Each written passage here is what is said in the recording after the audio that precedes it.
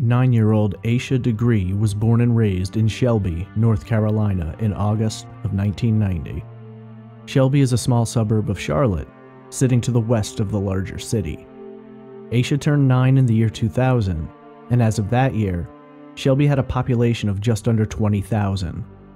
Asha was described by friends and family as being a bright, shy, and sweet girl.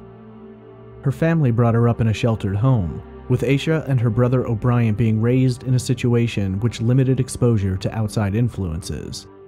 Besides school and church, Asha had very little interaction with people outside of her own family. Her parents, Harold and Aquila, both worked, and when they couldn't be home in time to take care of the children, they either stayed with their aunt and grandmother just down the street from their own home, or looked after each other. Both children had keys to the family home, and were able to let themselves in and out as necessary. In February of 2000, the weekend preceding the next Monday's Valentine's Day, Asha had a full weekend. There was no school on Friday, and so she and her brother stayed with their aunt Alicia, who took them to practice for their basketball teams that evening. On Saturday, both Asha and O'Brien played for their respective teams. Asha's team lost that night, and Asha reportedly took it hard, blaming herself for fouling out and costing the team the win. It was her team's first loss that season, and everyone referred to Asha as the star player. Though Asha was saddened by the loss, she seemed to rebound quickly, and by the end of the evening was back to her normal jovial self. The next day, on Sunday, the family went to church together, and it appeared as if all was typical for the Degree family. That afternoon, Asha's father left to work second shift at his second job, and would be gone until midnight. Aquila's normal routine for the children was interrupted when a car accident in the area knocked out the power. Unable to bathe the children that night, Aquila put them to bed at their normal time of 8 p.m. Sometime between 8 p.m. and 4 a.m., Asha would vanish. It was a cold, stormy night in Shelby. It was just over freezing at 34 degrees with heavy winds and torrential rain. By the time Harold returned home that night, the household was sleeping soundly despite the tempest raging outside. He checked on Asha and her brother and found them sleeping peacefully. Harold went to bed around 2:30 a.m., but before he did, he checked on the children once more, and all seemed well. O'Brien heard his sister moving around in her bed sometime after this, but assumed she was simply turning over and didn't check to see beyond that. He fell back asleep and thought nothing else about it. At 6:30 a.m. on Valentine's Day, Monday, February 14th, 2000, Aquila came to the children's room to wake them for their baths and to get ready for school. Upon entering the room, she discovered that Asha was not there. She searched the house, and as panic began to set in, she woke Harold and O'Brien to help find her. Phone calls to the children's aunt and grandmother produced no sightings of Asha, and so they promptly called the police, who arrived with canine units in tow. Unfortunately, the dogs were unable to pick up on Asha's scent, likely due to the storm, and so a foot search was initiated. The first day of searching would prove fruitless. The media became involved and splashed Asha's photo all over the television and newspapers. This exposure brought several witnesses forward who had an odd story to tell. That Monday morning, between the hours of 3:45 and 4:15 a.m., several drivers along Shelby's Rural Highway 18 saw a child fitting Asha's description walking south along the side of the road. Despite the weather, she was wearing no winter coat, but didn't appear to be in distress. When one driver attempted to offer assistance, Asha fled into the woods. This would be the last confirmed sighting of Asha Degree. Over the weeks, months, and years after this sighting, several mysterious clues would come to the surface, and many theories about what happened to Asha would be purported. In a fascinating turn of events, police determined that not only did Asha leave her home that night of her own volition, but she planned it for at least a day or two prior to going. The question became, why did Asha, a girl afraid of storms and the dark, leave her warm bed during a freezing storm in the darkest hours of the morning? And where was she going? The discovery of some personal items pushes investigators to shift the focus of their search, and a year and a half later, Asha's backpack is discovered in an unsettling condition. While the police believe Asha left on her own, others think that she was taken or tricked into leaving her house that night, perhaps by a member of her own inner circle. Police state that foul play is certainly involved, and that they have several leads on possible suspects, but nothing comes from this. Was Asha manipulated by her abductor into leaving her home that night? Did she simply run away, inspired by something she read, and only ran into foul play later that morning? Did a known pedophile and murderer in the area play a role in her disappearance? Or was Asha Degree the victim of a hit and run? This is Trace Evidence, Episode 11, The Vanishing of Asha Degree.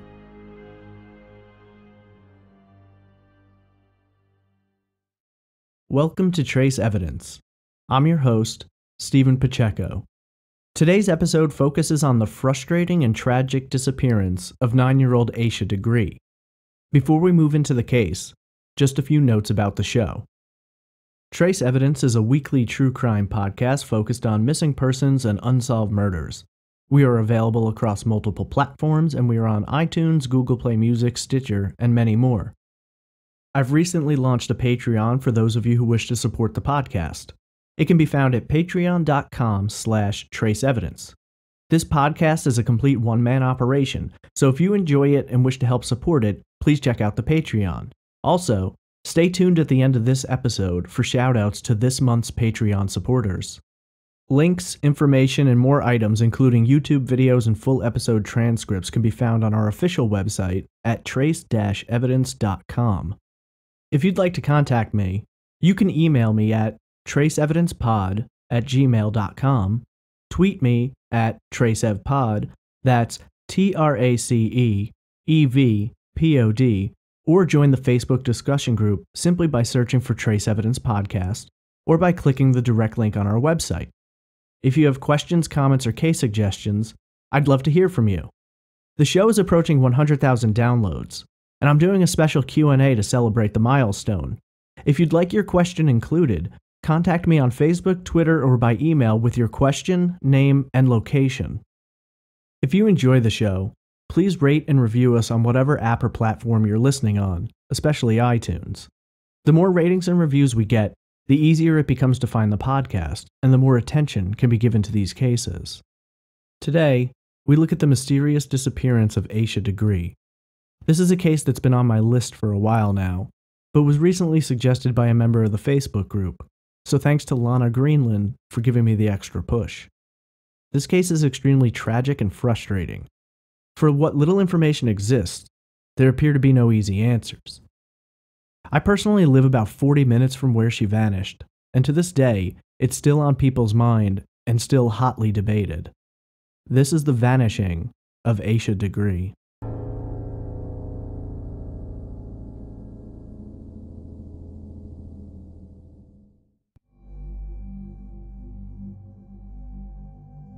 Asha Degree was born on August 5, 1990 in Shelby, North Carolina. Her parents, Harold and Iquilla Degree, were married 2 years earlier on Valentine's Day of 1988.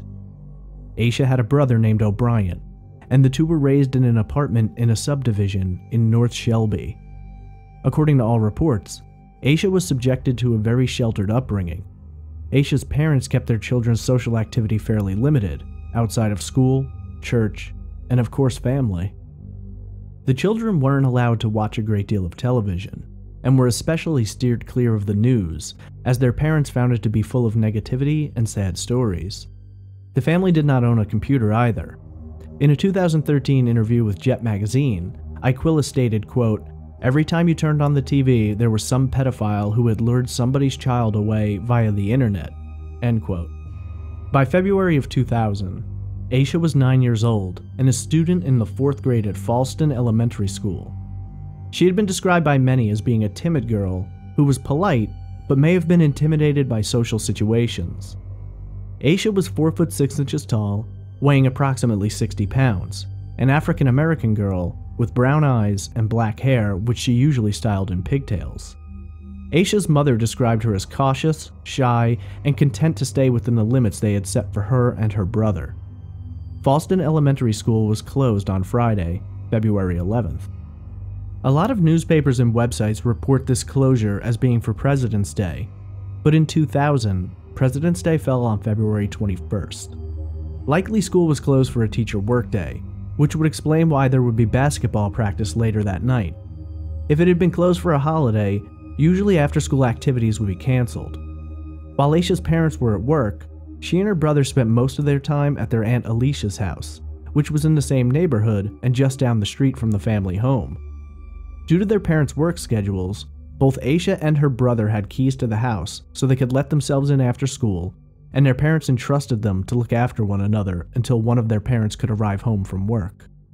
On Friday, February 11th, their Aunt Alicia would take both children to practice for their youth basketball teams. On Saturday, February 12th, both Asha and her brother had basketball games to play at Burns Middle School. Asha's was first. Asha played point guard and has been described by many as being the star player on the team.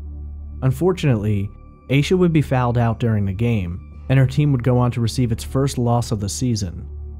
Asha's parents have stated that Asha was visibly upset about her performance in the game, and that she and her teammates cried following the loss. Asha is also reported to have complained about injuring her leg during the game. Asha's mother consoled her and told her that her leg would be fine. It's thought that Asha felt responsible for the loss and took it to heart, but her parents say that her brother's game was next, and by the end of it, Asha seemed to have nicely rebounded and her spirits were back up. She was seen later that night joking, laughing, and playing with her friends and teammates. Following the completion of O'Brien's game, the family returned home for the night. The next day, on Sunday, February 13th, the family woke, and Asha and her brother went to their Aunt Alicia's house, from which they attended services at Macedonia Missionary Baptist Church in Waco, North Carolina. Following church, the kids had lunch at Alicia's home and were given Valentine's Day candy by their grandmother Joanne. Asha was said to be in very good spirits and was excited and happy to receive the candy from her grandmother. Asha's father, Harold, had to work his second job that evening. He would be working at PPG Industries until approximately midnight. Asha and her brother returned home with their mother. Asha laid around on the couch for a while, before changing into her nightgown around 8 p.m. when both children went to bed. Asha shared a bedroom with her brother O'Brien. A storm was rolling in that night, and a car accident occurred which knocked power out to the neighborhood. The power was restored by the time Harold arrived home at approximately 12:30 a.m. on what was now Monday, February 14th, Harold and Iquila's anniversary, and the day in which Asha would vanish. Upon returning home, Harold says that he went to their bedroom and checked on the kids. Both children were reported to have been home and asleep in bed at 12:30 a.m. For the next 2 hours, details are a little sketchy. Some reports say that Harold watches TV as he usually does when he arrives home late at night, and goes to bed around 2:30. Others report that after arriving home, Harold goes back out to pick up Valentine's Day candy and returns later, but again goes to bed around 2:30 a.m. Regardless of which account is accurate, at approximately 2:30 a.m. Harold checks on the children again and both are asleep in their beds. At this point, Harold goes to bed for the night. Sometime shortly after this, O'Brien reports hearing Asha move around. He wakes up and sees Asha standing in the bedroom. She's wearing her nightgown, white with red trim depicting a teddy bear on the front of it. According to O'Brien, she goes to the bathroom and returns shortly thereafter. Sometime later, O'Brien hears Asha's bed springs squeaking and believes his sister is moving around in bed, but he doesn't look and falls back to sleep without noticing anything out of the ordinary. Iquila awakes at approximately 5:45 a.m. on Monday, February 14th. This is a slightly debated topic, as some have reported she woke up as late as 6:15 a.m. In her Jet magazine interview, Iquila stated the time as 5:45, so that's the account I will go with. This was not a typical morning for the family, as it was both Valentine's Day as well as Iquila and Harold's wedding anniversary. In addition to these goings-on for the day, the power outage the previous night had prevented the children from being able to take their baths before bed, so Iquila plans to have them clean up that morning. This supports the idea of Iquila waking up earlier than usual. Interestingly, most reports state that the power was knocked out around 9 p.m. from the aforementioned car accident, but I've also seen news accounts that the power could have gone out as early as 6 p.m. This would seem more accurate since the children were in bed by 8 p.m. and a 9 p.m. power outage wouldn't have affected their nightly routine. Normally, Aquila would wake the children around 6:45 a.m. to start their day and get them ready for school, but due to the need to bathe, she goes to their bedroom to wake them up a little earlier at approximately 6:30. When Aquila enters the bedroom, she finds O'Brien asleep in his bed, but Asha's bed is empty. Not immediately panicked, Aquila begins looking around the house, assuming Asha has woken up early and is somewhere in the house. At this point, Aquila begins to get scared and wakes Harold. Harold places a call to Alicia and his mother, the children's grandmother, who live down the street, asking if Asha happened to be with them. Both Alicia and Joanne say they haven't seen Asha since the previous day. Aquila hears a car at this point, and quote, "That's when I went into panic mode. I put shoes on and ran outside," end quote. While outside, Aquila checks both of their vehicles, but again, Asha is nowhere to be found. At this point, Aquila places a call to her mother, panicked and trying to explain that Asha is missing. Her mother tries to calm her down and tells her to hang up and immediately call the police. By 6:40 a.m., less than 10 minutes after Aquila noticed her daughter is missing, police are on the scene. Police arrived and had brought search dogs with them. Unfortunately, the dogs were unable to pick up on Asha's scent. It's thought that the heavy rainstorm from the night before has made it difficult for the dogs to pick up and track her. I did some research regarding how the weather affects the abilities of tracking dogs. According to several owners and trainers of tracking dogs, rain does not necessarily eliminate a scent, but a combination of torrential weather will. Cold weather makes the scent fall, while warm weather makes it rise. Rain will actually refresh the scent, absorbing the particles as the dog breathes the wet scent into its wet nose. It magnifies the scent with a taste.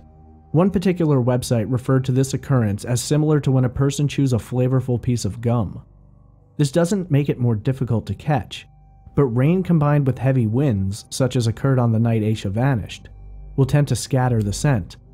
The dogs may be able to get a hit, but then they will have to follow each new trail caused by the wind's movements. While the police were investigating the home and using the dogs to try and pick up on Asha, Harold, Aquila, and O'Brien were walking around the neighborhood, banging on doors and calling out for Asha.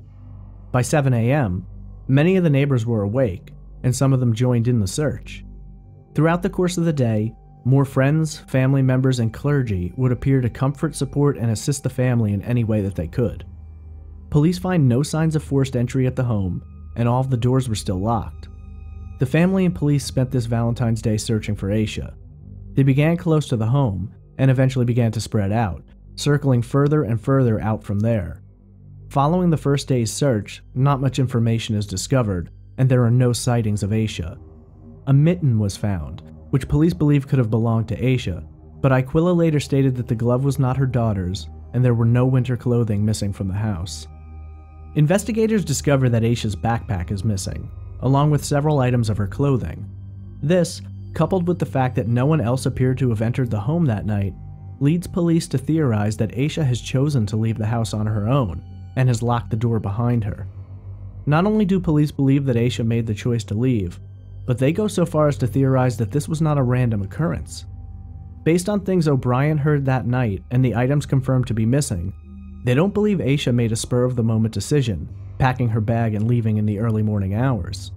They believe that Asha packed her bag ahead of time, possibly in the days before her disappearance, and planned to go at this particular time for reasons which remain the focus of a great deal of speculation. Asha's parents find this hard to believe, as they can think of no reason for her to go, and due to the sheltered upbringing, she wasn't the type of girl to go out on her own. It's also mentioned that Asha is deathly afraid of dogs and typically wouldn't go out by herself. By the evening of her first day missing, the media grabs a hold of the story, and both police, Asha's family, as well as Asha's photo are splashed all over the television. Aquila appeals through the media stating, quote, "She's my baby, just bring her back. If somebody took her, or if somebody has seen her, just bring her back," end quote. As a result of these reports, several witnesses come forward who believe they may have seen Asha in the early morning hours of February 14th. 2 witnesses contact police saying they saw a girl fitting Asha's description that morning walking down Highway 18. Highway 18 is a 2-lane rural road that runs a total of 145 miles north and south. This was also the route taken by Asha's school bus, and she may have had familiarity with where it would take her if she traveled along it. I've been on Highway 18 many times, and depending on where you live, you may have a very different picture in mind. In North Carolina, as well as many other southern states, these kinds of rural roads are majorly traveled, but very poorly lit, if lit at all. There are not lights dotting along the shoulder of the road, and at night and during the early morning hours, they are extremely dark and can be difficult to navigate, especially in bad weather. According to 2 separate witnesses, one a truck driver, they each see Asha walking south alongside Highway 18 between 3:30 a.m. and 4:15 a.m. Asha lives a few miles north of the main stretch of Shelby, and it's been theorized that she was heading into town as Highway 18 runs through Shelby. As previously mentioned, there was a storm that night. It was raining and very windy. It was a cold February in North Carolina, and both drivers were concerned. According to them, Asha was wearing a backpack and a long-sleeve white t-shirt. Police confirmed the sightings based on their descriptions of Asha and the clothing that she was wearing matching items noted as being missing from the home. Cleveland County Sheriff Dan Crawford tells the media, quote, "One sun-dropped truck driver and another motorist have called since they saw that she was missing on television and told officers that they saw a girl walking on the road about that time. We're pretty sure it was her because of the descriptions they gave are consistent with what we know she was wearing." End quote. If the descriptions are accurate, Asha was certainly not wearing clothing appropriate for the rainy, windy winter storm. According to reports at the time, the only items missing from the home were a pair of sneakers, a pair of pants, a pocketbook bearing the image of Tweety Bird, and Asha's backpack. One driver tells police that upon spotting the girl, he went slightly past her and executed a U-turn to see if something was wrong or if she needed help. The rain and wind were so bad that the driver has to turn around 2 more times before he spots her again. At this point, he pulls over and calls out to the girl, but she seems spooked and runs down the hill from Highway 18, disappearing into a nearby woods. It should be noted, many news sites and blogs have referred to this as a thick woods or forest, but that doesn't appear to be the case. Though North Carolina does have some densely forested areas, this is not one of them. It was more or less the kind of tree line you see alongside a rural road, a thicket of trees but not so much a woods or a forest. This sighting of Asha was approximately 1.3 miles south of her home near the junction of Highway 18 and Highway 180. This is the last confirmed sighting of Asha Degree. For 2 long days of searching, no sign or trace of Asha is found.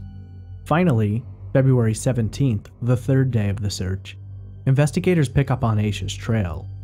Along Highway 18, just 100 yards off the road west from the spot where Asha was sighted by the passing drivers, there's a shed used by Turner's Upholstery. The shed is located down a long dirt driveway and was filled with furniture and random items for the business, including a large tractor. Debbie Turner, owner of the business, discovered some items near the entrance to the shed on Tuesday, February 15th, less than 36 hours after Asha had vanished. Initially, she didn't make the connection to the missing child, but when investigators arrived on Thursday, the 17th, and asked for permission to search her property, she remembered the items and told the police about them.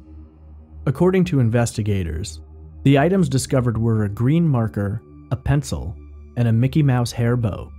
The items were reported to have been discovered just inside the doorway of the shed. Immediately, police began scouring the area, searching for traces of Asha. In addition to the items discovered by Debbie Turner, police find several candy wrappers. These wrappers are linked to Asha by several members of her basketball team who identify them as being included in small Valentine's gift bags they were given following the game on the previous Saturday night. In addition to the candy wrappers found at the shed, investigators discovered several more along the stretch of Highway 18 where the drivers had witnessed Asha walking the morning she disappeared. Search dogs were brought in again, but again were unable to detect Asha's scent. Some have suggested that Asha entered the shed in order to take shelter from the storm, while others have contended that she was taken into the shed against her will. Though neither claim can be substantiated, police did not find any signs of a struggle nor any physical evidence outside of the items left behind. It does raise the question, though, of why Asha removed these items from her bag or pockets in the first place. Others, over the years, have questioned law enforcement's search efforts, wondering why it took them 3 days to initiate a search of a property located so close to the spot where Asha was last sighted. Despite the efforts of investigators, and an increased focus on this particular area near Turner's upholstery, no further signs of Asha were found. Finally, a week after Asha's disappearance, the foot search was called off. 9,000 man-hours were used during the course of this week, and they came away with very little in terms of finding Asha. In regard to the termination of the foot search, Sheriff Dan Crawford would state, quote, "We have never really had that first good substantial lead. It's very frustrating to spend a lot of time and resources in an investigation and not have that good substantial lead come to you." End quote. Investigators and experts are baffled by the case, and can't begin to understand exactly what happened. Though they theorize that Asha left home of her own volition, many people debate this. Ben Ermini, director of the National Center for Missing and Exploited Children, was quoted as saying, quote, "Kids usually don't start running away until the age of 12. Quote. John Goad, director of the North Carolina Center for Missing Persons, added, quote, "She doesn't fit any standard profile of a missing child. I don't think a case like hers has ever happened anywhere, anytime." End quote.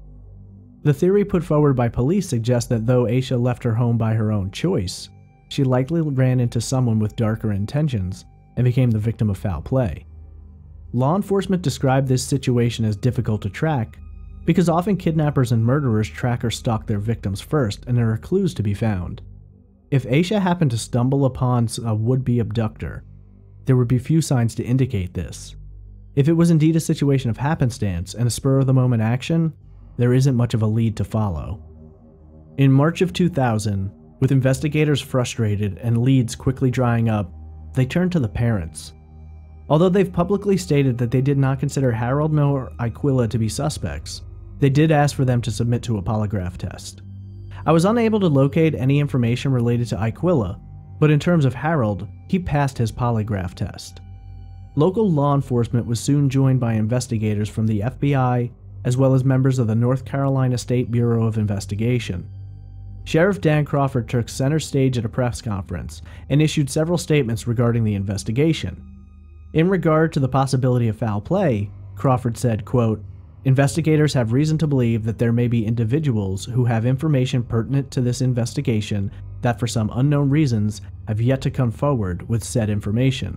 There is a strong belief that foul play is involved in Asha Degree's disappearance." End quote. When asked about possible suspects, Crawford replied, quote, "There are active leads involving individuals that we are pursuing." End quote. Crawford said that the FBI had tried to draw up a profile of a possible suspect, but that there was not enough evidence to do this. The Department of Justice sent Kimberly Poyer, a child interview specialist, to interview friends of Asha to see if she might be able to discern any information from them. According to Poyer, quote, "This is not therapy. I follow a standard protocol. Children can become very critical in cases like these." End quote. Over the course of the next few months, the Degree family would make several public pleas in the media. They appeared on the Montel Williams Show. America's Most Wanted, as well as the Oprah Winfrey Show, aired segments covering the case. Despite the coverage, nothing more came to light. Investigators continued working the case, receiving daily tips, but none of them led to Asha or any sign or indication of where she could be. 18 months would pass from the time of Asha's disappearance before anything new would be found. On August 3, 2001, the first new piece of evidence in the case since her items were found in the Turner upholstery shed would surface. Approximately 26 miles north from the shed, along Highway 18, Asha's backpack was discovered. It should be noted that Asha was last seen traveling south, about a mile from her home, so it's incredibly unlikely that she brought the backpack 26 miles in the opposite direction. Terry Fleming, a 44-year-old Burke County contractor, was clearing a lot in the Laurel Fork area to make way for the construction of a house. While operating a grader, Terry uncovered what appeared to be a black garbage or lawn and leaf bag with an item inside. Curious, Terry stopped the grader and examined the bag. Inside of the garbage bag was another garbage bag, and inside of that bag was a backpack. The exact location of the bag is somewhat debated, but appears to have been approximately 50 yards off the shoulder of Highway 18. Also located in the area were a pair of men's khaki pants and some scattered animal bones. According to several reports, Fleming opened the backpack and found a paper with Asha's name on it, along with a phone number. Fleming was unfamiliar with Asha's case, but felt uneasy about the bag itself. He reportedly wrote down the name and number. It wasn't until the next morning, sitting at breakfast with his wife, when he informed her of what he had found. According to some reports, his wife was aware of Asha's case, and the two immediately called the police. Search and rescue teams were called in, and they combed the area looking for any signs of Asha, but outside of the backpack, none were found. The FBI took the bag into their possession for forensic testing. It's important to note here that the FBI have never released the results of their testing and have never given a full list of the items found inside the bag. Many websites make claims about clothing, including Asha's basketball uniform and photos of her family being found in the bag, but I can find no official statement or law enforcement issued press release which details the contents of the bag. To the best of my knowledge, and according to the Charlie Project listing for Asha Degree, all reports about the contents of the bag are in fact unconfirmed. Following the discovery of her bag, police considered this confirmation that foul play was involved in Asha's disappearance. It is their belief that the abductor or abductors of Asha took the bag into the woods and buried it where it was found. Discovery of the bag raises all kinds of other questions though, and opens the door to a great deal of speculation regarding Asha's disappearance. If indeed she were abducted, why would her bag essentially be preserved by placing it inside of trash bags and burying it? Whereas if someone wanted to conceal it, they could easily have burned the bag, discarded it in a junkyard, or even thrown it off one of the many cliffs and mountainsides in the area where it was much less likely to be discovered. The answers to these questions have never been found, and the discovery of her backpack is the last piece of evidence that has ever been found in the disappearance of Asha Degree. Over the next few years, Asha's case began to grow cold. Investigators state that they continued to receive tips in regard to her possible location, or sadly, the possible location of her remains, but all of these tips led to dead ends. One particular tip came in 2004, and although the contents of the tip itself were unknown, there must have been enough involved that police took it very seriously. The tip is reported to have come from an inmate in the county jail. At the intersection of Shelby and Rube Spangler Roads in Lawndale, South Carolina, police initiated an excavation to retrieve possible human remains. Ultimately, the dig had no results, finding only animal bones, and no evidence related to Asha Degree. In February of 2015, the FBI announced that a joint team of FBI agents, Cleveland County Sheriff's Office investigators, and State Bureau of Investigation agents were re-examining the case and interviewing witnesses again. They put up a $25,000 reward for information leading to the arrest of any individuals involved in or responsible for the disappearance of Asha Degree. Funds raised locally offered an additional $20,000, bringing the total to $45,000. Shelley Lynch, public affairs specialist with the Charlotte office of the FBI, stated, quote, "We are going every aspect of this case and re-interviewing people. We are making sure there is no evidence that could still be tested. This is a case we have been actively working on for 15 years, end quote. Despite the reinvestigation, outside of the offer of a reward, nothing new would come from this second look at the case. Or perhaps something would. It's somewhat of a topic of debate, but in May of 2016, investigators released their first new evidence in the case since the discovery of her backpack some 15 years earlier. The FBI released a statement that a new piece of evidence was unearthed wherein a witness claimed to have seen a girl, fitting Asha's description, getting into a dark green car on Highway 18 near the site where she was last seen. The car is believed to be a late 70s Ford Thunderbird or Lincoln Mark IV. Both vehicles are very similar in style and size, although the Lincoln Mark IV has a distinctive tire-shaped bump on the trunk. In regard to the vehicle, Cleveland County Sheriff Alan Norman stated, quote, "The vehicle is right now considered to be a vehicle of interest, and it was occupied 2 times on the day of her disappearance. It had been discovered by legwork by the Sheriff's Office investigators, along with the federal government," end quote.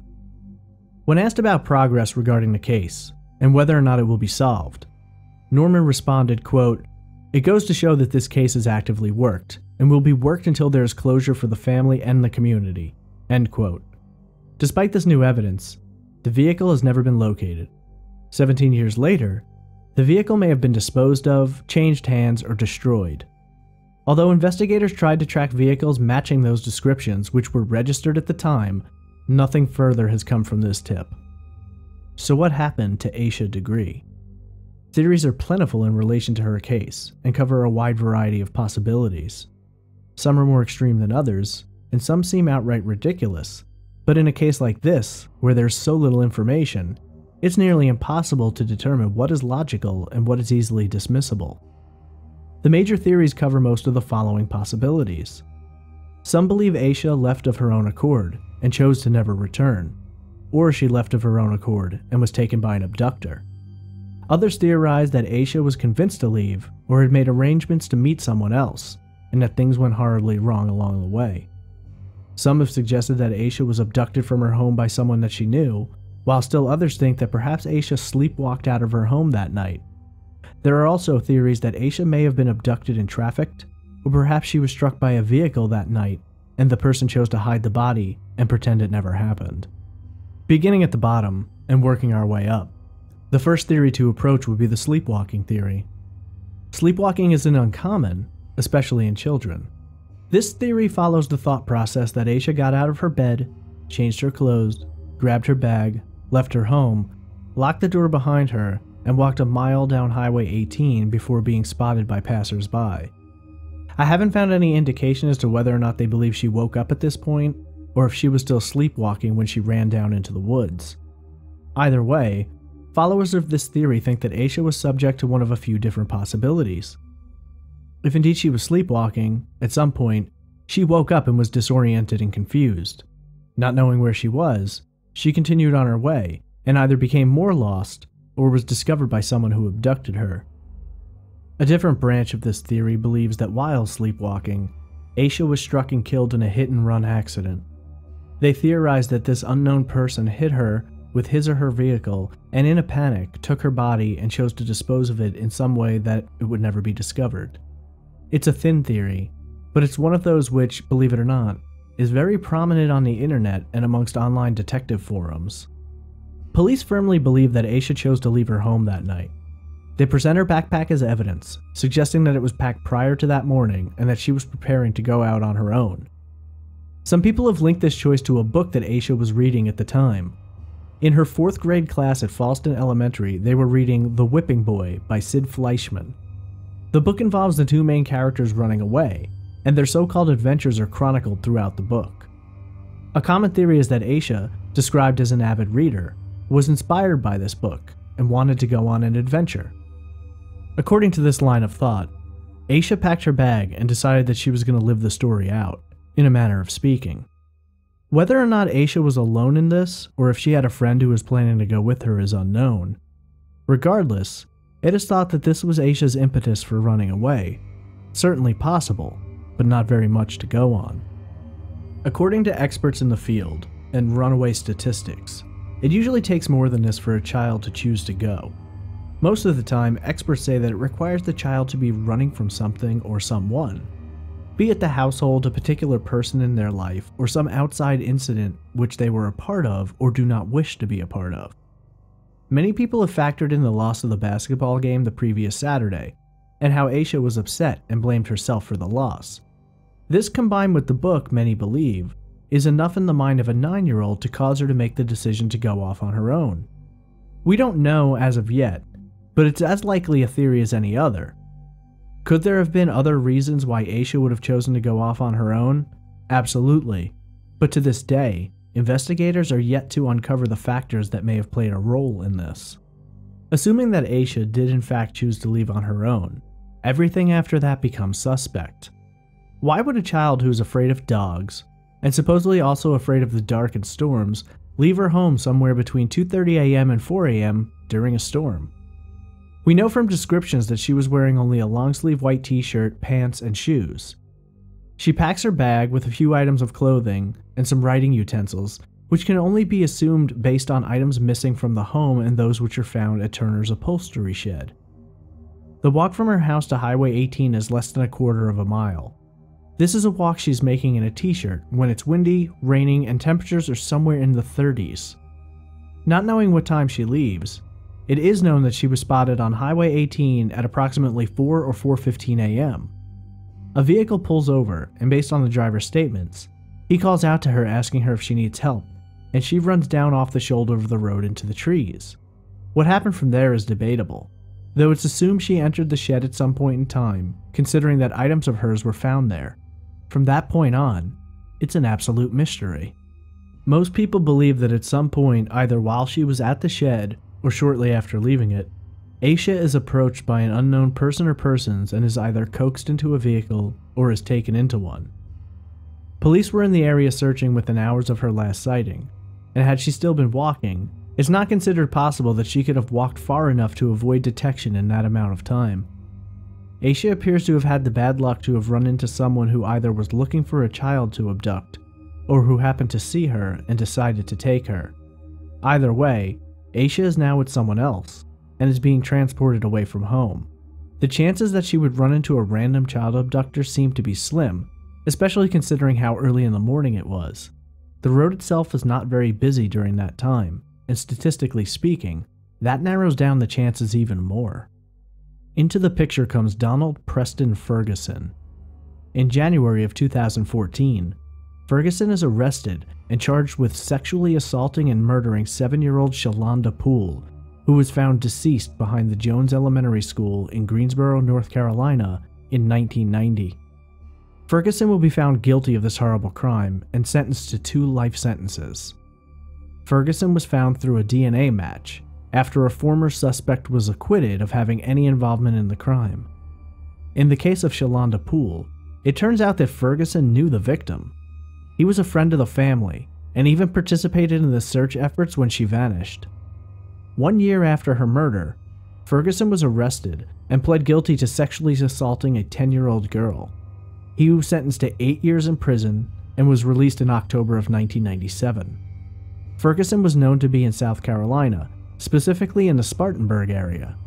As a point of reference, Spartanburg, South Carolina is just 38 miles from Shelby, where Asha vanished. Greensboro, the site of the murder of Shalonda Poole, is 140 miles from Shelby. Ferguson is a special kind of crazy, coming along with family members who were also alleged to be involved in sick crimes such as his. A quick timeline for Ferguson goes as follows. In May of 1989, a 10-year-old is sexually assaulted by Donald Ferguson. He's arrested for this crime by June of that year and bonds out. 1 year later, in July of 1990, Ferguson rapes and murders 7-year-old Shalonda Poole. In August of 1990, Ferguson's grandmother is shot and killed. In March of 1991, he pleads guilty to the 1989 accusation and is sentenced to 8 years. In October of 1997, Ferguson is released from prison. Within 5 days of his release, Ferguson and several members of his family are arrested for the murder of his grandmother. In April of 1999, the charges are dropped, citing a lack of evidence.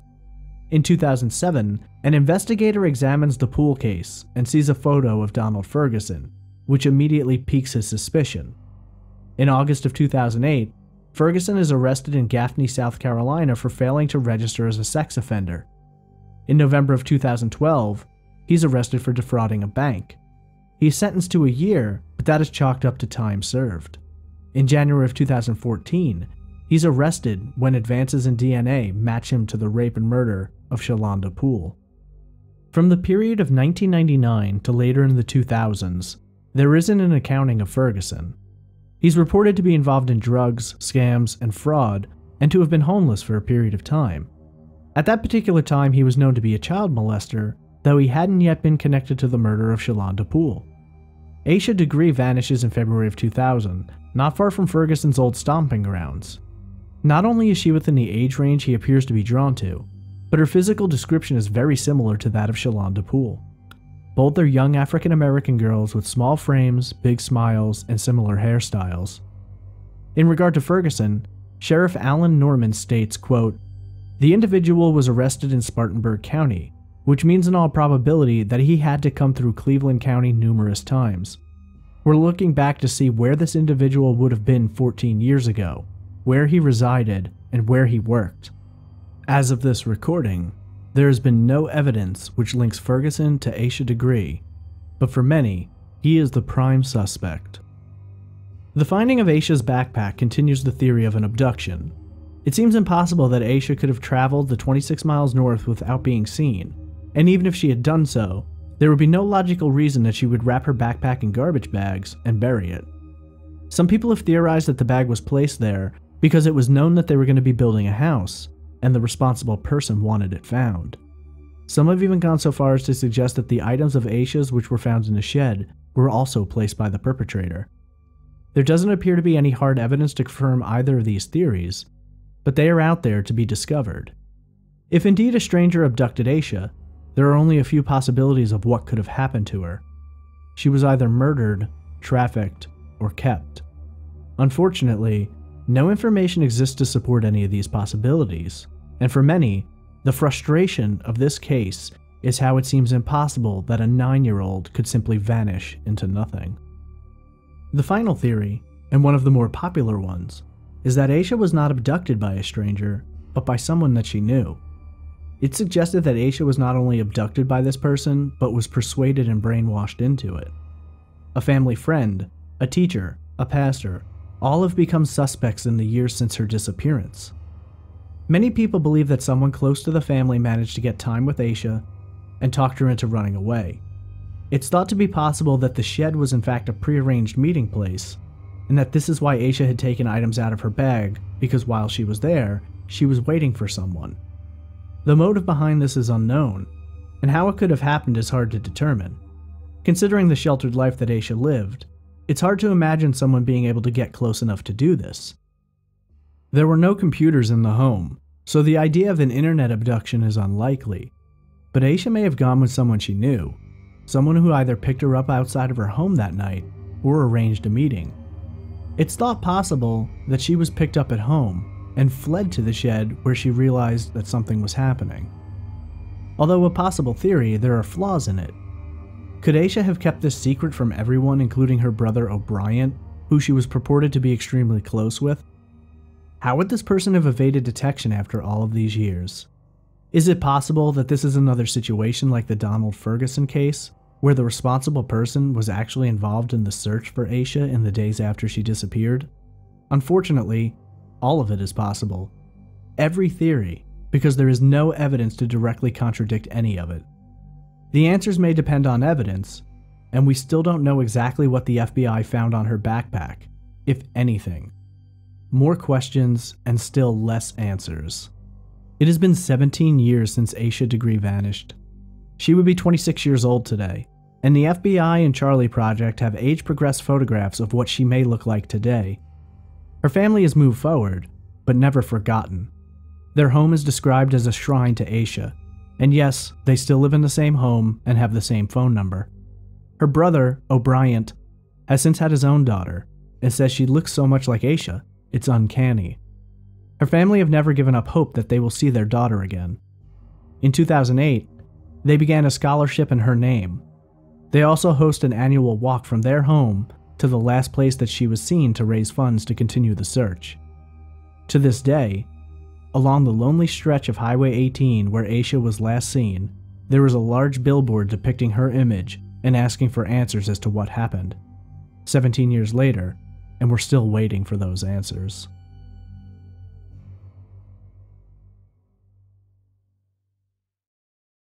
The disappearance of Asha Degree is an incredibly frustrating and infuriating case.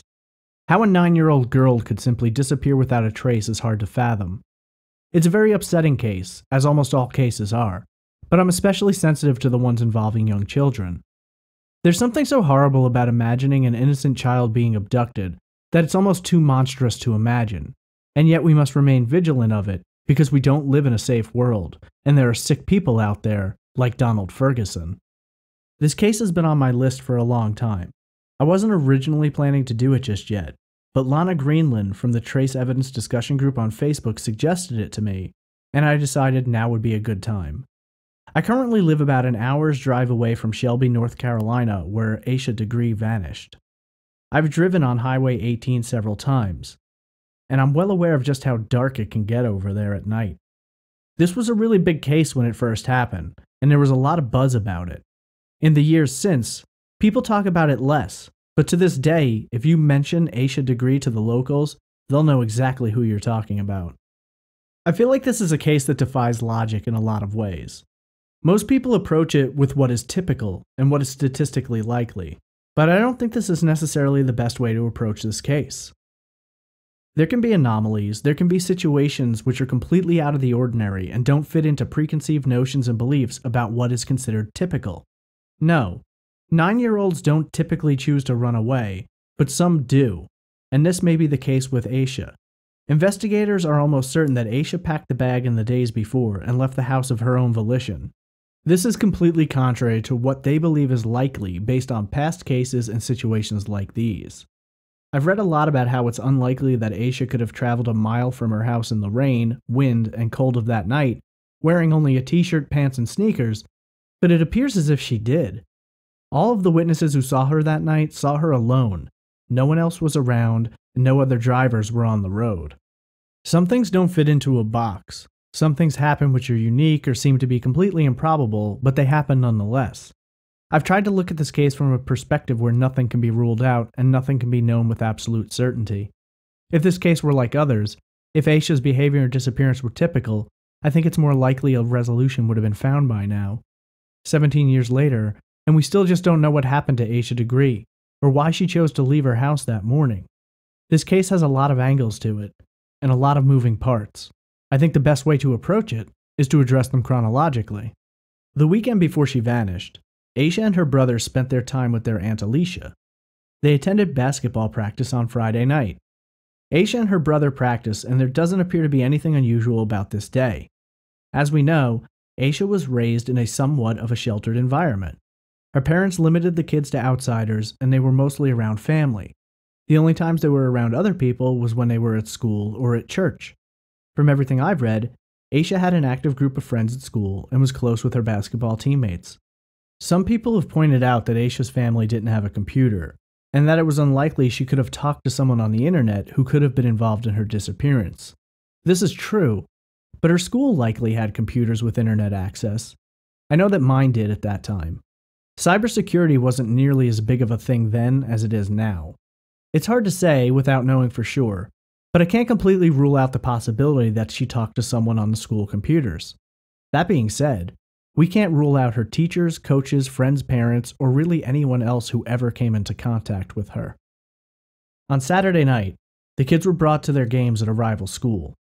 Asha played first and fouled out of the game. She was reportedly upset about this and blamed herself for her team's loss. Having played sports as a kid, I know what it feels like when you think you're responsible for the loss of a game. Would that be enough to cause Asha to take the drastic measure of running off? Well, that's hard to say. Everyone takes things differently. The one piece which makes this seem unlikely is that Asha's family all say that by the end of her brother's game, which was after hers, she appeared to be over it and doing much better. As the evening came to an end, she was joking and playing with her friends. It seems like an innocuous incident, and one which doesn't require a great deal of analysis. But in cases with so little information that are as baffling as this, people often find it necessary to analyze every detail of everything that happened leading up to it. Sunday seems as though it was a typical day for the family. They attended church, and Asha's father Harold went to work second shift at his second job, which would have him not coming home until approximately midnight. At some point in the night, the power would go out as the result of a car accident. The time isn't known for sure, but the most likely time is approximately 6 p.m. Harold states that he checked the kids at both 12:30 a.m. and 2:30 a.m. right before he went to bed, and both of them were sound asleep in their beds. Iquilla wakes up sometime between 5:45 and 6 a.m. the next morning. She has to bathe the children before school due to the power outage from the night before, and goes about her normal routine. At approximately 6:30, Iquilla goes to O'Brien and Asha's bedroom and discovers that Asha is missing. During the next 8 minutes, Iquilla, O'Brien, and Harold check the house and surrounding areas. Harold calls down the street to his sister's house where she lives with her mother and asks if they've seen Asha that morning, but neither of them have. At this point, Iquilla calls her mother in a panic and is instructed to call 911. Harold places the call at 6:38 a.m. There's no audio of the call available, but there is a transcript. One piece of information I found in the transcript that I've been unable to find anywhere else. According to the transcript, Harold states, quote, "The next door neighbor said she went down the road and said she'd just seen a kid down the road," end quote. It's strange that this is in the 911 call transcript, but mentioned nowhere else. I don't know if this is something said in panic or if it was a miscommunication.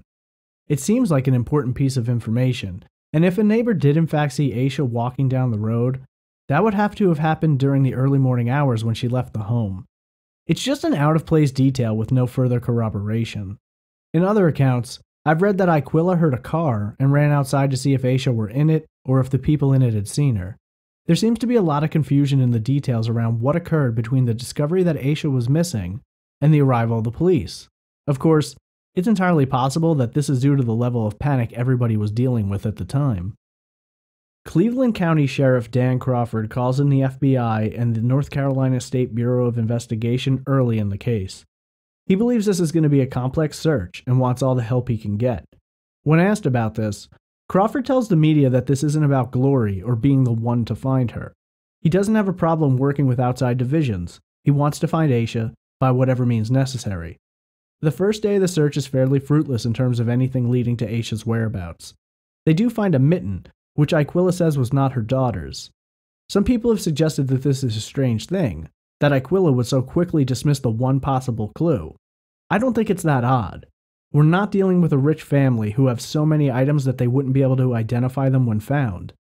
Most parents are able to recognize their children's clothes, and Aquila is emphatic that the glove is not Asha's. In the resulting search of the house, police discover that Asha's backpack is missing, along with several items of clothing. This is when the theory is put together that Asha packed her bag herself and that her exit from the home was planned. The police believe that in the days leading up to her disappearance, Asha packed the bag to have it ready to go on the morning of February 14th. For whatever reason, Asha planned to leave that day. No one has yet been able to determine why. To me, this is a huge piece of the puzzle which is yet to be uncovered. I think if we had an exact answer as to what made her leave, we would have a much better idea of what happened to Asha. Due to the media coverage, several witnesses come forward who had been driving on the highway that morning. These witnesses give accounts of seeing a girl matching Asha's description walking south along Highway 18. Police verify the sightings through the descriptions of her clothing. I do find it strange that these witnesses spot a little girl walking along the side of a road at around 4:15 in the morning and don't feel compelled to contact authorities about it. Even the man who was concerned enough to pull to the side of the road doesn't call in and report what he's seen. It isn't until they see the news reports about Asha's disappearance that they call in and tell what they saw. Their reports, once verified, shift the focus of the search.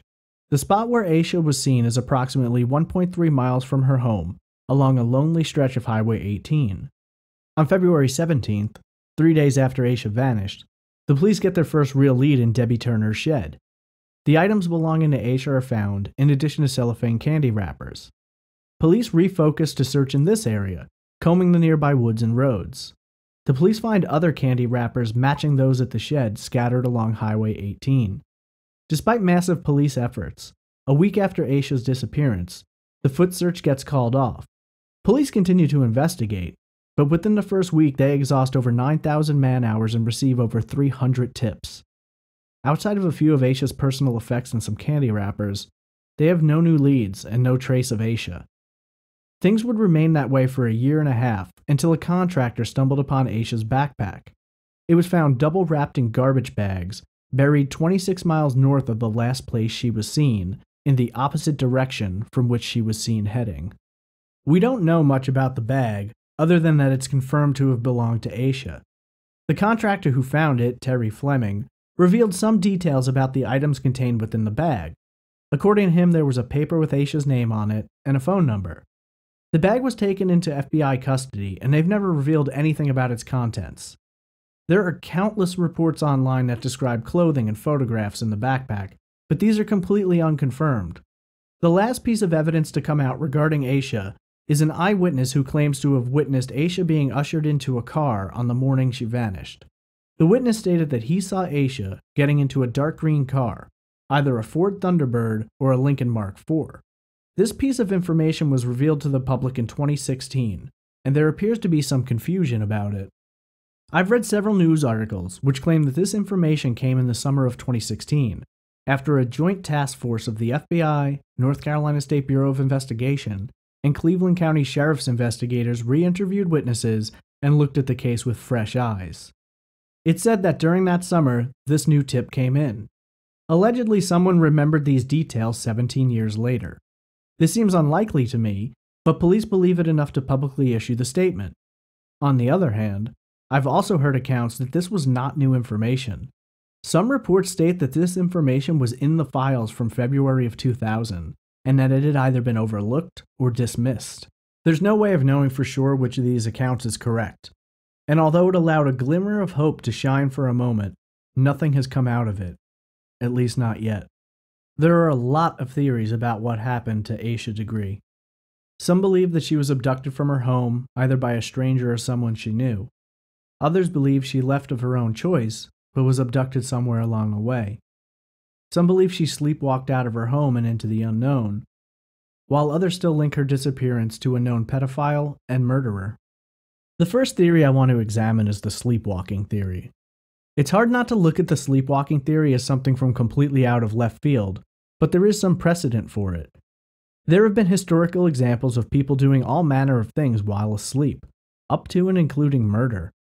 I sleepwalked for a period of time in my life, but to the best of my knowledge, I never executed any complex activities while in this state. Mostly I would get out of bed in the middle of the night and move to a different part of the house where I would lay back down. I have vivid memories of going to sleep at night and waking up the next morning on the couch in the living room or on the floor in the kitchen, but no recollection of moving locations and no reasons for having done it. The theory about Asha is that, while asleep, she got up from her bed, changed her clothing, packed her bag, and exited the house.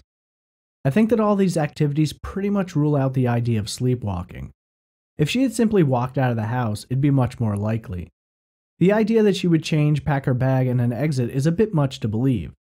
In addition to that, you would have to factor in that she shares a room with her brother, and it's unlikely he wouldn't have heard her or been woken up fully if his sister were changing clothes and packing a bag in the room. He woke up when she went to the bathroom. He heard the springs on her bed squeaking. It seems a stretch to imagine he wouldn't have heard all the racket associated with packing and changing. Sleepwalking is one of those things where it's hard to know exactly how it will work for certain people. Some have pointed out that Asha had no history of sleepwalking, but I had no history of sleepwalking until I started doing it either. Even if she had managed to do all of this while sleeping, I have to believe that she would have been jarred awake by the time she got outside. It was cold out that night. I've seen estimates as low as 34 degrees Fahrenheit, and based on the witnesses, we know she isn't dressed for this weather. It's raining, and when it's that cold out, the rain is like little icicles dropping on you. It was also extremely windy out. Moving from a warm bed to a wet, windy night would almost certainly disrupt a person enough to wake them up. Allowing a little leverage and assuming that this didn't wake Asha, she ends up walking down Highway 18 over a mile from her home. Most of the time, sleepwalkers repeat activities and actions that they perform in their waking hours. They don't usually do things or go places that they haven't done before, and although Highway 18 was Asha's bus route to school, she had never walked it. This theory then has to make room for her running from the witnesses. So people often say that she must have woken up at this point, gotten scared by the car, and run away out of fear. Certainly possible, but I feel like Asha would have tried to get to a home, or a business, someplace where someone may have been able to call the police, or her parents. Maybe she did, and this is the point at which she was grabbed by someone. It's impossible to say, but I do feel like the sleepwalking theory is unlikely. I can't say it's impossible, because in a case like this, we have no idea what exactly happened, and the lack of answers leave a lot of room for theories. Understanding all of that, I would be incredibly shocked if at some point this was proven to be true. It should be noted that this is a completely civilian theory. There have been no statements from law enforcement to suggest or hint that they ever considered this at any point in their investigation. Then we have the idea that Asha didn't leave her home of her own volition. I think this theory has two different forks to it. There's the idea that someone took her out of the home, and then there's the idea that someone convinced her to leave or tricked her into doing so. We know that Asha was fairly sheltered by her parents and didn't have much access to people outside of her family and those she would be around at school and church. It goes to say that if indeed someone else was involved in this, it was likely someone the family knew. This is typically the case when it comes to abductors and murderers. They often know the victims and have some connection to them. Stranger abduction is more rare, though still a possibility. If someone else were involved in Asha leaving her home that night, I have to believe it was someone she knew. There were no signs of a struggle, forced entry, or anything out of the ordinary. I think at this point, it's beyond debate that Asha unlocked that door and walked out herself, locking it behind her. I do not believe that any evidence exists to say that Asha was taken out against her will. So if Asha left on her own, that brings up what I consider to be the biggest question in this case. Why did she go? There are a lot of thoughts on the motives behind this. Some people believe that Asha was running away for some unknown reason. A lot of people point to the loss of the basketball game as upsetting Asha so much that she chose to go. Others believe that the book The Whipping Boy was inspiration for her to go off on her own adventures. Some have even suggested that something was going on with someone in her life and she was desperate to get away from it. To me, the basketball theory doesn't connect. By all accounts, she was feeling better by the end of the night, and she doesn't leave that night. She leaves 2 nights later. 9-year-olds tend to be somewhat resilient, and while this loss may have upset her, it doesn't make much sense that she would run away, now depriving her team of her once again, if she believes that her fouling out of the game is what caused them to lose. The book could have played a role. Children are impressionable, and I certainly read and saw things as a child that made me want to emulate them. I think children are also drawn to their families, and it would be hard to make a choice to leave them behind. From everything I've read, Asha is close to her brother, and the book involves 2 people leaving.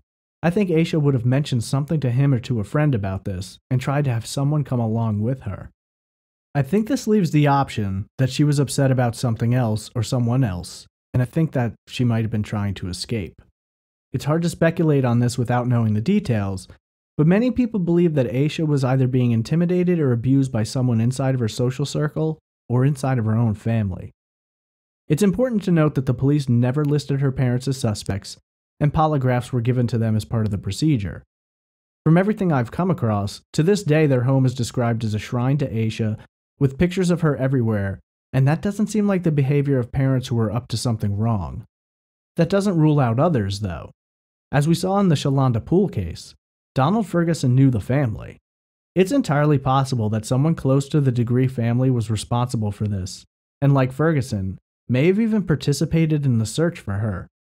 I've read several websites where they state that there's a suspect that knows the family, but I've been unable to find anything that names this person. With so much speculation and fiction around this case, it's hard to know what's true or what's just another made-up detail. To me, if we have a suspect close to the family, I'd have to imagine police would have looked long and hard at this individual and would have named him or her if they had enough to do so. There's also been the theory put forth that somebody just convinced her to leave. I do think this is a likely possibility, as I simply don't believe that Asha planned out and executed this without input from someone else. Of course, if this is the case, why was she seen walking along the road by herself? Well, that depends on what perspective you take. Some people believe she was walking to a specific location to meet this unidentified person, while others think she may have escaped from this person and was trying to get away. Some theories suggest that the shed on Turner's upholstery property was a prearranged meeting place. The entire theory of someone brainwashing her or convincing her to leave that night doesn't work for me, and I'm going to tell you exactly why. Assuming that someone convinced Asha to leave and abducted her, what was the motive? I've heard sex trafficking bandied about online, and although that's possible, it's one of those theories that comes up a lot when you're dealing with a missing female. In most cases, sex trafficking, kidnapping, and abductions are done in circumstances of easy availability. Grabbing someone walking home from school, out late at a bar, alone, an easy target. Asha fits this description, being by herself at 4 a.m. on the side of the road. But how many sex traffickers are operating during those times in mostly empty areas? I think if this is a case of an abduction for sex trafficking, we're dealing with a super high rarity. I can't rule it out, but to this day there's been no evidence to suggest this is the case. Again, as with most of the theories here, it's possible, but it seems less likely than some of the other theories involving a possible abduction. Some people have considered the possibility that Asha was abducted by someone from the internet, but again, Her exposure to the internet was limited at best. I don't know exactly what restrictions her school had on fourth graders using the internet, but I don't think she'd have been granted the freedom and leeway to have been on there for long periods of time without supervision. In terms of motive, this leaves only a few. Someone wanted to sexually assault her, someone wanted to murder her, or someone wanted to keep her or give her to someone else. I doubt the latter would be related to a complete stranger, but the first two might. If indeed this were a case of someone planning to abduct Asha and not a spur-of-the-moment crime of opportunity, why would they have planned for it at the time that it occurred? We know for a fact that Asha had a key to her home. She and her brother both did. Their parents worked, and when the kids got home from school, they needed to be able to get into their house. I fully believe that if someone else were involved in this, they would have taken any number of opportunities to get Asha. Why choose such an odd hour in the morning? Also, how would a would-be abductor be sure that she would even leave as she agreed to? To me, it makes a lot more sense for someone who knew her and who knew her routine to have arranged to pick her up from her house or to have gotten her in a neighborhood during the day hours when she wasn't around her parents. It's possible that a middle of the night time was chosen because it would buy more time before she would be noticed missing. But how many people would honestly depend on a 9-year-old girl to silently exit their house early in the morning without being noticed? It seems like a hell of a stretch to me. I honestly believe that Asha left her home that night by her own choice, and I don't think it has anything to do with any kind of persuasion or brainwashing. Some theories suggest that since the morning was Valentine's Day, as well as her parents' anniversary, that someone could have tricked her into leaving the house under the guise that they were going to do something special for her parents. But I'm not sure why that would require a packed bag or an early morning exit. There's a well-known blog made by a woman who has been looking into the case for years. The blog is well done and neatly organized. A lot of people are down on it, accusing the writer of putting forth her own theory and trying very hard to debunk all others. When asked about this blog, Asha's mother said that it was full of misinformation and half-truths, but she believes the creator has good intentions. When the police were asked about it, they said they welcome help and hope that something comes of it. This blog puts forward the idea that Asha was taken by someone she knew, and while I think it's highly possible, I don't think it's the only theory that should be considered. I think it's somewhat foolish to focus entirely on one theory in a situation like this where there is such misinformation and confusion. I used this blog for some of the information that I covered in this case, but I had to triple verify everything because there's a decent amount of information on that blog that is incorrect or slightly slanted. Although I believe the creator has the best of intentions, I think we have a situation like we often see with inexperienced investigators. She decided her theory is correct, and therefore all evidence must fit it, rather than using the evidence to construct the theory itself. I consider this known person theory extremely plausible, but I can't put its value over that of other possible stranger abduction theories. In terms of a stranger abduction, things are a little more complicated. To me, this would follow the idea that Asha chose to leave her home for reasons unknown, and at some point along the way an abductor or murderer happened upon her. The odds of this seem so minimal. What are the chances that a person with an inclination for child abduction or murder would just happen to be out around 4 in the morning and stumble upon Asha? Fairly low, but not impossibly low. She ran into the woods, she spent time at the shed. It's not outside of the realm of possibility to think that any manner of homeless or transient people could have been using that shed for shelter from the storm and either took Asha with them or convinced her to come along. She obviously wasn't a foolish girl. She ran away when a passerby stopped to ask if she wanted assistance. Would Asha have had the same reaction if the driver had been a female? That's one aspect of the case I don't think is looked at enough. The possibility that the abductor wasn't a pedophilic male, but possibly a twisted woman. There's no way of knowing for sure, but between Highway 18, the shed, and any place she could have gone after that, any number of people could have come across her and taken her. Later, police would reveal a tip that Asha had been seen getting into a vehicle that morning. If this is true, I think that puts weight against the idea of a family friend or teacher abducting her. They would surely have checked these people for that kind of car, or someone in the family, school, church, etc. would have recognized it. One piece of evidence that doesn't fit the stranger theory is Asha's backpack. I have long been perplexed by the manner in which the backpack was found. Double wrapped in garbage bags, and essentially preserved and protected. Some have suggested that this item was placed there to be found, that it was the abductor or murderer taunting the family, but I don't believe that. I think wrapping the backpack and protecting it in this way suggests that the person responsible for what happened to Asha had some kind of a link to her or felt a great amount of guilt for what they had done. I think that a cold-blooded killer or abductor wouldn't have thought twice about disposing of her bag. It could have been dumped in a junkyard, burned, or thrown down one of the many mountainsides in the area. Instead, this person took the bag, gently wrapped it, and buried it in the woods. I don't know what it is about this backpack, but it bothers me. You would think that someone who could be horrible enough to do something to Asha wouldn't care what happened to her belongings and would simply want to get rid of them where no one could find them, and yet here we have this bag essentially taken care of and preserved. Obviously they thought no one would dig it up, but if you were going to bury it, why wrap it? I think this bag is an important piece of evidence. The FBI has never released it, never explained what they found or didn't find on it. It could have forensic evidence on it, or it could be clean. They have never even said what the contents of the bag were, despite what you might have read online. The fact that the FBI has held onto this bag for 16 years without saying a word about it, to me, means that there is something associated with it that is extremely important to solving this case. Another theory is that convicted rapist, molester, and murderer Donald Ferguson was involved in Asha's disappearance. We know what he did do to Shalonda Poole, though it should be made clear that Ferguson was a friend of the family and had access to her, whereas he has no connection to any family members of Asha Degree, at least that we know of. He was in the area of Spartanburg, South Carolina around the time Asha vanished. Spartanburg is only 30 minutes or so from Shelby. He has a long list of criminal activity, and his terrible crimes related to Shalonda Poole certainly show his proclivity for young African American girls. He's a sick individual, and he is currently in prison with 2 life sentences for his crimes. In 2004, the police were digging at the site in South Carolina based on a tip from an inmate. This puts them digging about halfway between Shelby, North Carolina and Spartanburg, South Carolina. Perhaps Ferguson learned from his experience with Shalonda, whereas her body was left out in the open, and decided to hide Asha's body. It's completely speculative at this point, but so are all of the theories in this case. The problem is, Ferguson is in jail.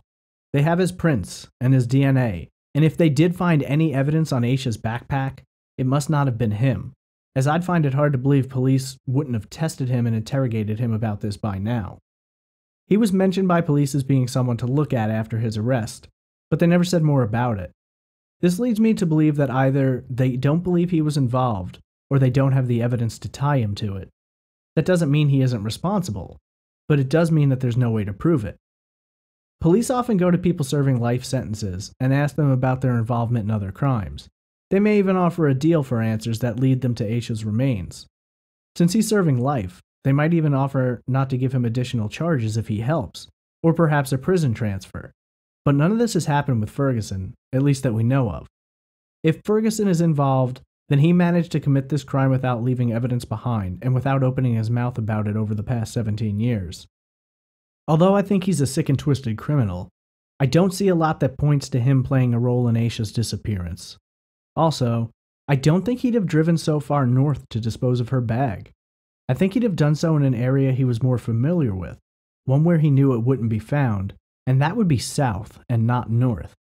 In addition to that, I don't think he would have treated her bag as delicately as it was treated. There is one theory that fits with my belief that the way the bag was treated suggests a connection or guilt, and that's a hit and run. I think it's entirely possible that someone was driving down dark and lonely Highway 18 that morning and accidentally struck Asha. This person then stepped from his or her vehicle, saw what they had done, and in their panic, picked up Asha and her bag and drove off with them. Obviously, they would have disposed of the body in some way, shape, or form, and would have done it so well that we have yet to find any signs of Asha, which is ultimately very strange because we have found her bag. Of course, this was during the construction of a home, and probably a lucky occurrence. That being said, why would you put Asha somewhere else and not have placed her near her bag? It doesn't make a lot of sense to make 2 trips to do this. I know this is a very morbid road to go down, but I think it's a thought process that needs to be followed. I think the taking care of and burial of the bag is significant. We know it was found 26 miles north of where Asha was last seen walking. To me, if it were a hit and run, it's entirely possible that this person was heading north, and the reason the bag was buried where it was is because it was along the way. Maybe this person was so familiar with the area, and maybe this person even lives in the area.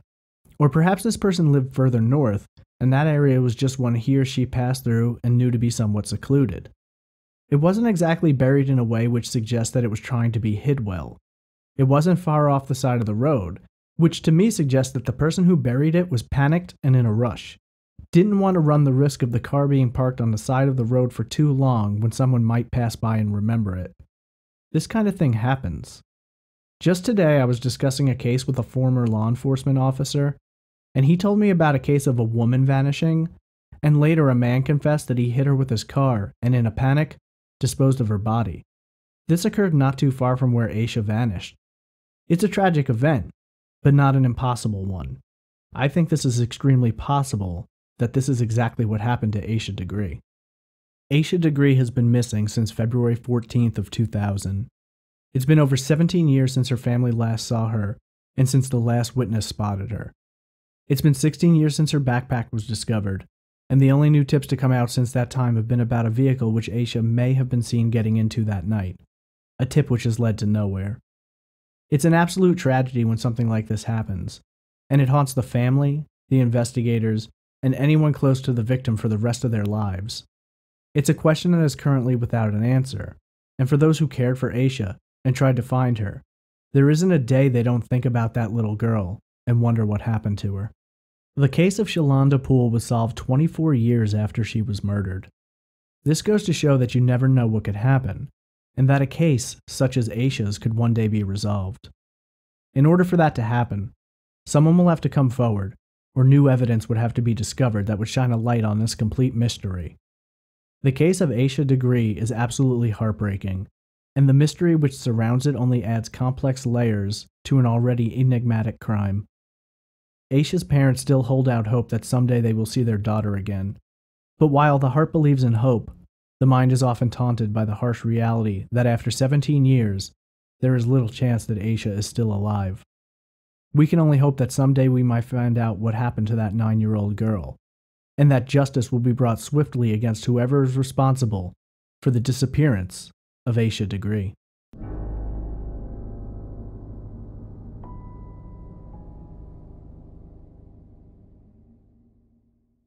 If you're interested in finding more information about the disappearance of Asha Degree, there are a lot of websites and a lot of forums you can find. You can discuss it with me and other podcast listeners on Facebook. The Facebook group can be found simply by searching for Trace Evidence Podcast. If you have any information regarding the vanishing of Asha Degree, please contact the Cleveland County Sheriff's Department or the FBI. What do you believe happened to Asha Degree? I want to thank you for listening to this episode of Trace Evidence and invite you to check out our website at trace-evidence.com. You can find links to our Patreon, all of our social media accounts, as well as places to download and subscribe to the podcast. I'm super eager to hear your feedback. If you enjoyed this episode, please give us a good rating on iTunes and leave us a review. This will greatly help our reach and bring more attention to the cases we cover. Speaking of Patreon, I wanted to do my first monthly shout out to Trace Evidence Patreon supporters. For the month of July, a very special thank you to Casey Vitales, Tabitha Champion, Emily Reed, Kim Shang, Hey Why the Face, and Mickey, I'm going to butcher your last name, Iktina? Please let me know the proper pronunciation of your last name and I'll correct it on the next episode. Thanks for listening, and a special thank you to our Patreon supporters. I hope you'll join us next week for another unsolved case on the next episode of Trace Evidence.